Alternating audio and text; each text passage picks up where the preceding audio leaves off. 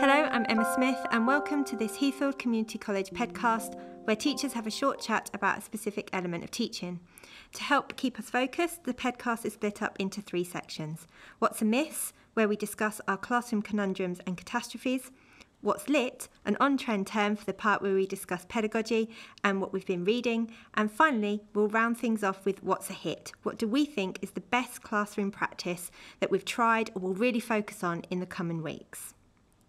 Today, our topic is building students' confidence, and I'm chatting with Mark Enser, who is research lead here at Heathfield, and Joe Sheldon, who teaches English and holds responsibility as the college's professional tutor. Joe has also done a lot of work here at Heathfield, researching and helping to improve boys' achievement. Building students' confidence is twofold. There are, of course, the methods that we plan for and use as teachers to help our students feel confident in the acquisition of knowledge, then its application within the discipline of the subjects that we teach. But that is underpinned by the environment that we create in our classrooms to enable students to develop knowledge and apply it properly. Like a lot of things in teaching then, building students' confidence isn't easy. What's amiss with building confidence? Joe, what have you found difficult when it comes to building the right environment or the things that we do to deliver our lessons to help students build confidence? Well, one of the things I used to do an awful lot of was group work in English. It has all sorts of benefits. You know, it's a subject where we encourage discussion and we want students to think and talk to each other about their ideas. But at the same time, it only really helps to increase the confidence of certain students, the ones who are already confident. So there's the problem with it. And what I kept finding was that the less confident students were the ones who were the note takers, or who were, kind of left to their own devices and weren't really participating. And obviously with engagement, that's not a good thing. So that's the thing that I've been thinking about more, trying to figure out how to use it more effectively, how to group students more effectively, so as not to damage the confidence of some of the students who find that, all of that kind of thing much more difficult. Mark? I think the mistake I've always made in the past is focusing too much on the motivation or the confidence rather than the thing that creates the motivation and confidence. Again, if I just talk in a motivational way and in a confidence building way, that's going to make them motivated and confident, rather than thinking, why do they lack confidence? What can I do to improve their ability in that thing, which will then make them more confident and make them more motivated? So now increasingly I'm focusing much more on what don't they know? Why are they lacking confidence in this? And how can I show them that actually they can do this thing? And focusing on that first.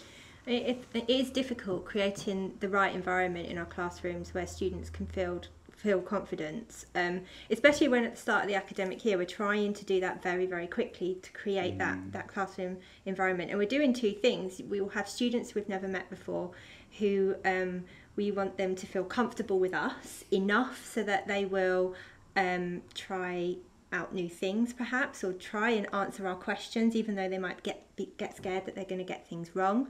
But on the other hand, you need to make sure that the conditions for learning in the classroom are right, that you are managing behaviour to support students, that, for example, if you want to do a bit of a difficult task where they need to work in silence for a length of time, that you can get that atmosphere in your classroom environment in your classroom very, very quickly.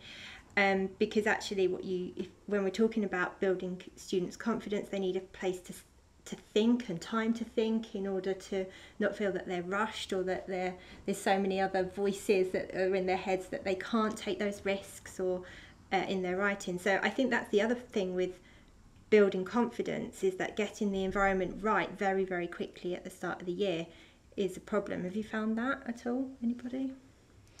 Yeah, and I think at the beginning of the year it's even more important. I mean, I'm not hugely keen on cold calling, because English is a subject where students have to think about their own ideas as much as, and interpretations of something. It's not, it's far less about recalling knowledge in some ways.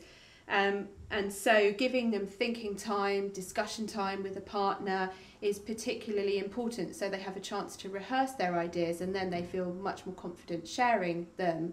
And of course we're also trying to build their oracy skills, so we want them to be able to speak confidently, perhaps more in sentences rather than in single word answers. So we're thinking about confidence in two different ways there.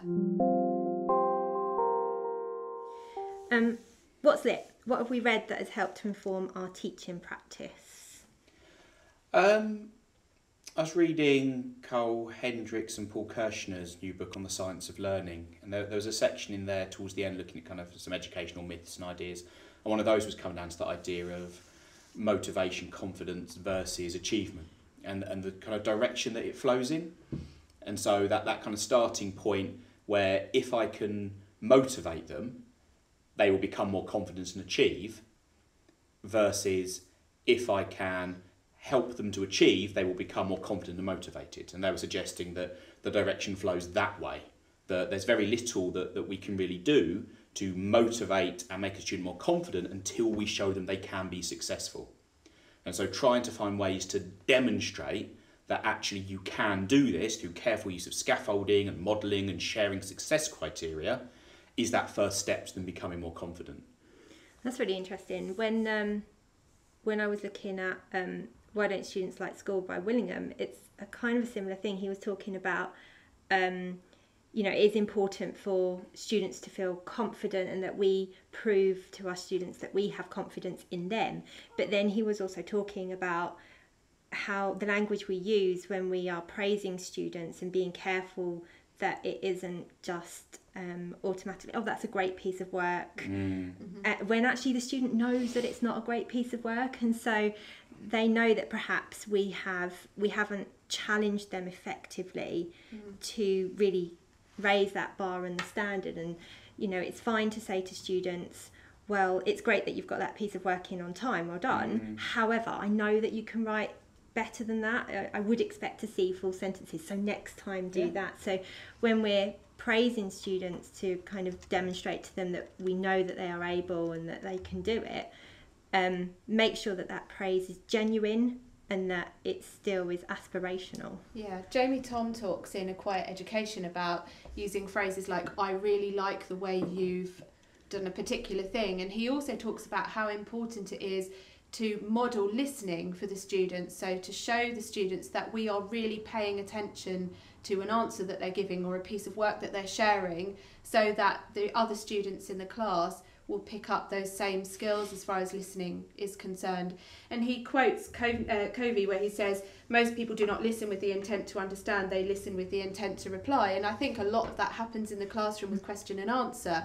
Students are listening for key words that we might say that they hook onto to answer a question without really thinking about what their answer might be or how they might deepen their answer to share with other people, which I think is quite interesting too. So by modelling listening, really careful listening, and picking up on things that students have said or done and commenting on those, we can model for them the way they should be listening and responding in question and answer in the classroom as well. There was a really interesting paper out, I think it was last year, looking at the social aspect of questioning, and that they were looking at the ability of questioning to help with retrieval practice. And they found that only the person answering the question gained any benefit of retrieval, and that the people listening, who you would think would be listening and therefore also retrieving information because they were listening to it, gained no benefit. And it turns out that most people aren't listening to the answer, they're just sitting back waiting for some kind of cue that it's their turn to speak, and it just washes right over them.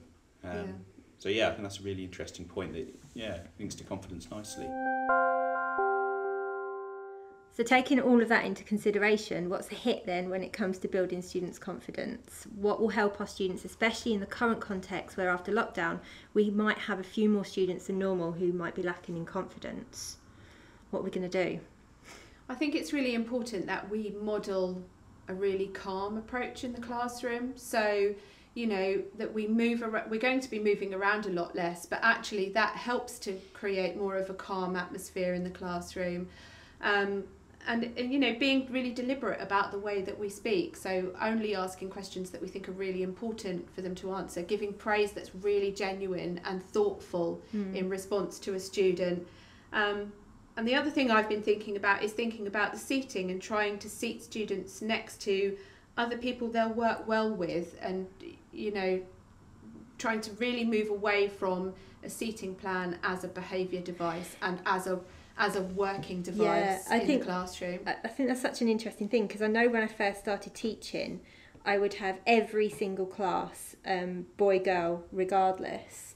And the more that I've developed in my teaching career, I've moved away from that, because it's not helpful. If I want the students to discuss an idea before we feedback as a class, then they need to feel confident and comfortable with the person that they're sat next to, so that they can have conversations and, again, get things wrong, share ideas.